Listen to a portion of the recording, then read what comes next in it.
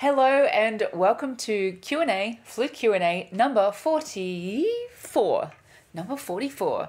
So this question comes from Diana, and it's a great question about scales on the flute and where to find different types of scales.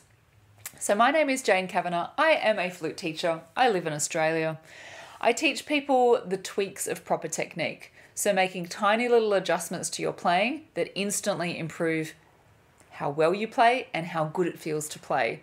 These are often little tweaks that students missed out, or adult students missed out on when they were a beginner, and they've sort of had these habits all through their playing. They don't even realize that it's holding them back until they learn a tweak like this, proper technique tweak, and they're like, oh my gosh, I can hold my breath, I can hold a note for longer, or I have an instantly clearer sound, or I don't get dizzy anymore, or I can play high notes suddenly, or my fingers can move suddenly faster. These are the sorts of revelations that students have in the Flute Academy when they join me to learn.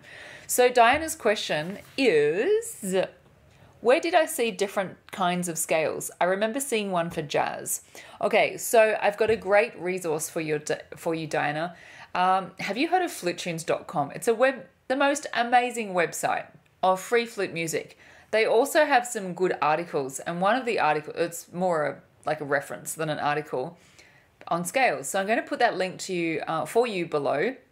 The link to that page on scales, including the jazz scales that you were talking about, which I'm thinking are probably blues scales that you heard, like this. This is a blues scale. It's used in basic jazz improvisation.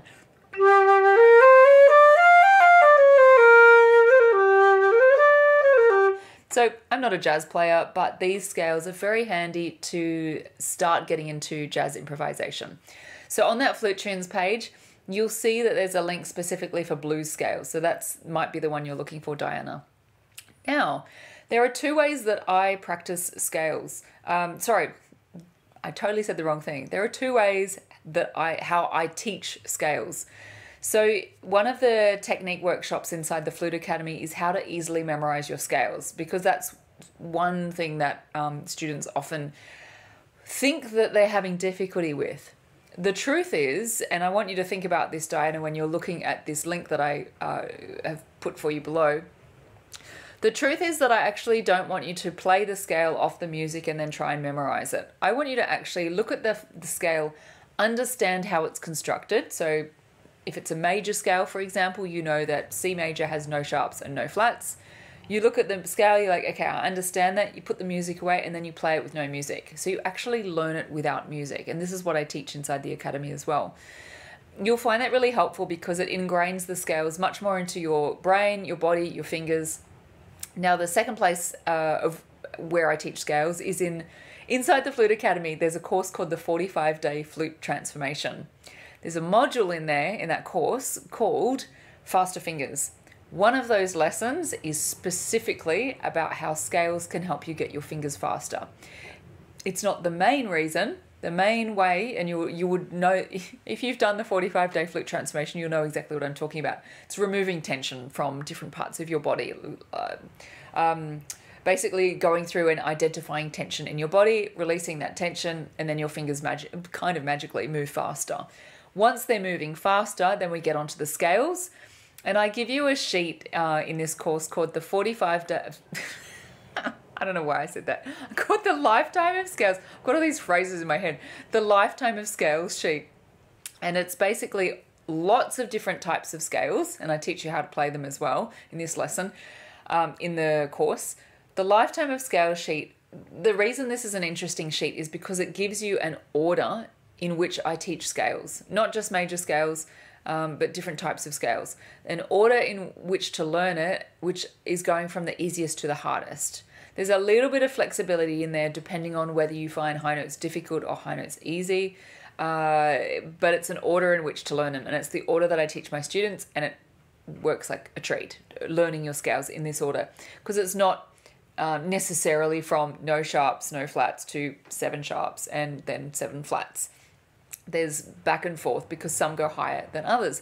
Anyway, I'll put a link to the Flute Academy in case you're interested in checking that out. So Diana, some more examples for you.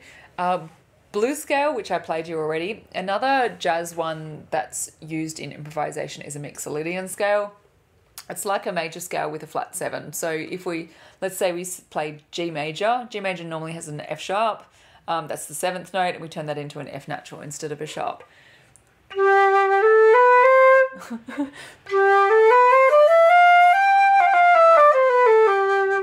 It's called a Mixolydian scale.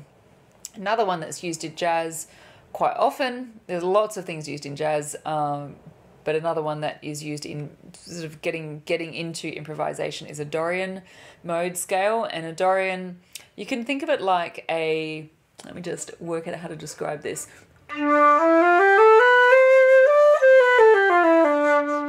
It's like a minor scale. So it's, if I start on D, it's kind of like D minor, but without the B flat, which is the 6th. So it's like a raised 6th, and then you don't raise the 7th. So we have all naturals starting on D.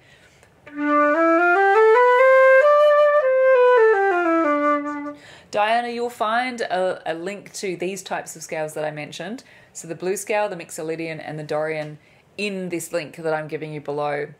And you can investigate further. Just remember to work out how they're constructed and then learn the scale without music. It's way better if you're playing if you do it that way. So, I had a question for you, not just you, Diana, but anyone watching this video. What is your favorite scale? So your favorite scale on either on the flute or on any instrument. I'm assuming that you're a flute player if you're watching this. So we'll go with what is your favorite scale on the flute. I'd love to know. People have different favorites. I quite like F sharp major. It's got 6 sharps. I don't know why, it just feels nice. Feels nice under my fingers. Just has a nice balanced feel. So what's your favorite scale and why is it your favorite? Maybe it reminds you of learning the scale, which you enjoyed. Maybe it reminds you of a certain piece. Maybe you find the scale particularly helpful with something that you're learning, or maybe you like the sound. Like, so say it's a Mixolydian scale, maybe you like the sound of the scale. So I'd love to actually know what your favorite scale on the flute is. If you're on YouTube, put a comment below and I'll see you in the next Q&A. Bye.